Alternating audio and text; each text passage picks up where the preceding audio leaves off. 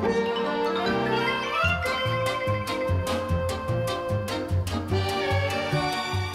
everybody, it's Chris Eads, otherwise known online as Wootini, here with another weekly gay gamer video podcast. This week I do want to start, I obviously have things to talk about, but first I just wanted to mention, we saw Doctor Strange this weekend, and it's terrific. 2 thumbs up, and sideways, and upside down, and inside out. Because that movie is some psychedelic mess. It's great. It's yet another terrifically satisfying, entertaining Marvel comic book movie. Not sure how they're able to consistently produce amazingly fun, entertaining comic book movies. Yes, some have some flaws, but overall, you go to see a Marvel movie, it's going to be fun and entertaining. And DC just can't quite pull that off yet. I don't know what that is. But yeah, Doctor Strange is terrific. Being an origin story, obviously, there's a lot of setup. But I only got frustrated, I think, like once or twice watching it, where I was like, come on, let's get to it, you know? But this also, definitely see this one in 3D. A lot of times they just convert them to 3D and they're just like, whatever, but from the teaser trailers that I saw, there were some crazy psychedelic visuals, and I'm just like, I need to see this magic in 3D. Because my husband hates 3D, as I have mentioned in previous episodes. So we always go to see movies in 2D, and then I will eventually get the Blu-ray. If I liked it, we get the Blu-ray, but I'll get the 3D Blu-ray so that I can finally see it in 3D. Which is sometimes terrific, like Independence Day Resurgence. Great 3D. Star Trek Beyond, not so great 3D. But this, I was like, we're seeing this in 3D. I will pay for the tickets, and you will sit there with sunglasses on and watch a movie, because that's what he hates. He's not into the 3D to begin with, but he really hates watching movies with sunglasses on, because it makes it darker. And also that depends on the theater that you go to, because some theaters care enough to, you know, brighten it up a little, so it's not as bad. Our neighborhood theater doesn't care as much. But the psychedelic visuals demand to be seen in 3D. There is, like, the best set piece in the movie. It's this ridiculous chase scene that, like, in 3D, it was just insane. But I was thinking, I'm like, if you watch that in 2D, could you even tell what was going on? Like, if everything was just one flat plane, you know? It would just be weird. But, yeah, so definitely go enjoy and see that. And now, with that out of the way, we can talk about the Animal Crossing update. Nintendo had a Nintendo Direct to talk about the Animal Crossing New Leaf update. And, of course, at the beginning of the Direct, as always, they say, when will the update be released? Oh, hey, it's already out! So, I basically, like, connected my 3DS to the Wi-Fi at work so that I could download the update, so that when I played Animal Crossing on my trip home from work, I could check out the update. And it also cracks me up because there's people complaining online where they're like, you know, I want to do this, why can't I do this yet? And I'm just like, you want all the features of the update on day one? Have you ever played an Animal Crossing game before? That's not how Animal Crossing works. That's not how any of this works. So, you know, I've been checking out the various features of the update. The major feature, it's called, now on the title screen, it actually says Animal Crossing New Leaf, Welcome Amiibo. So, they technically kind of changed the game's title. But basically, the major addition is the ability to scan in Amiibo and Amiibo cards to bring those characters into the game. The thing is that I didn't get that. You don't get Wisp's lamp on the first day. It was the next day that Wisp showed up and was like, hey, here's my lamp. And once a day, you can rub Wisp's lamp, and he will let you scan an amiibo or amiibo card, and he will then transform into that character, possessed by their spirit or whatever, I don't know. And of course the first person that I had to bring into my village was Pippi. The problem is that it doesn't bring Pippi into your village where you can just enjoy interacting with her and have her wander around town and stuff. Like, she doesn't show up as like a visitor. She is just standing in your living room, and basically you can ask her for a present, or you can ask her to move in. I asked her to come and play, but the problem was I had no open slots in my town, and they were like, oh, do you want to boot somebody? And I'm like, no, no, no, no. When somebody wants to leave, I might let them go, depending on who they are. But I'm not just going to kick somebody out, not even for Pippi. I mean, that's just rude. I love Pippi, but that's just rude.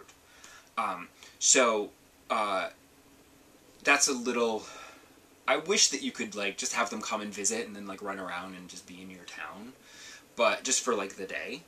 But I like the idea that I can then invite the people I want in my town. Like Pippi. But the thing is I also scanned my Toon Link amiibo, which did not get me Toon Link, because obviously Toon Link is a person. Instead, I got the little bird, whose name escapes me right now, and she was like, hey, what's up? And I was like, hey, come and play. Not move in, but come and play. And then what she did was she moved her RV into the campground, and I was able to, you know, check that out. It was pretty cool, actually. So, like, there in the RV, I could say, hey, do you want to move to town? But I don't want her in town. The RV thing is interesting because every day there will be a different RV parked there. Like, some random character, like Booker or Pave or any of the special characters. They'll just come and camp for a day. You can then scan amiibo to get somebody else's RV to show up. The thing is there are going to be special amiibo cards that will move villagers in with their special RVs. Those aren't out until December. And I got all excited because I thought, oh, there are like 50 cards of like the 50 like lost Animal Crossing characters that haven't been seen for a long, long time. And I got all excited because I thought, oh, Ace. Ace is my favorite from the original Animal Crossing game, and he has never been seen since. And I got so excited that I could like have Ace camp in my town, and then I could have him move in. Unfortunately, Ace is not one of those 50 characters. Rude. So I will eventually have Pippi in my town, but I will apparently never have Ace. The other cool new addition to New Leaf is that there is these new town incentives where you have like tasks. Some are daily tasks, and some give you a few days to complete them. Like break a rock, that's a daily task, which I would do normally anyway. And then like catch 20 fish, that is, you know, they give you a few days for that one. I wouldn't normally do that, but now I am. So like there's certain things where like I would do that anyway, but then there's certain things where I wouldn't necessarily do it because I don't do that. Like I don't fish anymore unless someone asks me for a specific fish or it's like a fishing contest. I'm like, eh. Like I have most of the fish, so I don't really care about fishing. But to do for the town, I now will do it. So it gets you to do the stuff that you wouldn't, either the stuff that you're doing every day or the stuff that you don't do anymore because it's like old hat. And then what you do is when you complete them, you are rewarded with Meow tickets. Mutual Exchange of Wealth. Meow.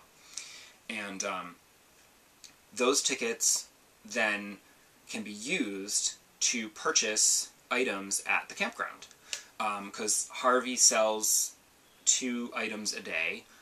I've seen stuff that looked interesting. There was one that was like a greenhouse that looked really pretty, but I was like, no, no, no, no. So far, the only thing that I have used my Meow coupons for was in the RVs, you can actually purchase any of the furniture in the RV, any of the stuff. So it like gives you this whole list, and I actually bought myself a classic Link costume from my character, so I can wear a little Link outfit, even though it's not Halloween anymore. So when I get that in the mail, I'm going to dress up, but it hasn't come yet. There's also one other thing about the update that's cool, is there's an in-game 3DS and an in-game Wii U. The Wii U will let you play Island Escape from the Amiibo Festival game, which I played a little of, and it's actually kind of cool. And then the 3DS will let you play the Animal Crossing puzzle game, which I haven't played either. I haven't played that one yet. I have played the Island Escape because I played it on Amiibo Festival, but I haven't found the Wii U or the 3DS yet. I don't know if I'm supposed to get them as a gift from one of the Amiibos that I've scanned, because Pippi, I asked her for a gift, and she gave me an alarm clock. It's not that interesting. So, and I haven't seen them for sale at Harv's, and I haven't seen them for sale at Nookington's. So, I know people have gotten them. I'm just not sure where they've gotten them. But it's Animal Crossing. I'll get it eventually. I'm in no rush. It's fine. I play it every day anyway. So eventually I'll get the cool new stuff. And then eventually I'll be like, whatever. I like only being able to scan one Amiibo a day. Makes me stretch it out. Because I will eventually scan all of my Amiibo cards one at a time. Just to say hello to everybody and get something, whatever. Just to do it. Oh, I almost forgot. One other new feature is they've added an Amiibo camera where you can scan in Amiibos and take pictures with your villagers in the real world. So naturally, I of course scanned Pippi and had my picture taken with her. Unfortunately, it just reminds you of just how unbelievably terrible the 3DS camera is. There's even, you can change the lighting. You can have like bright lighting, dark lighting, or like red and blue colored lighting. So I turned it to dark lighting, and it still made the picture not that great. It's just like, okay. So I guess you really need like bright lighting, but I think even if you had bright lighting on yourself, like not just room lighting, I still think that the pictures are kind of crappy, because I remember taking pictures outdoors in the bright sunshine, and they still aren't very good.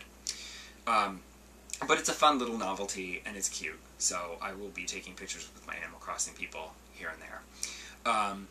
So I also enjoy the fact that this update has brought people back to Animal Crossing. I never left, but it's nice to have, suddenly I'm playing Animal Crossing at home, and the Wi-Fi is like, hey, these are your friends that are online, and I'm like, woohoo! So it's good to see everybody back again. We'll see how long they stay.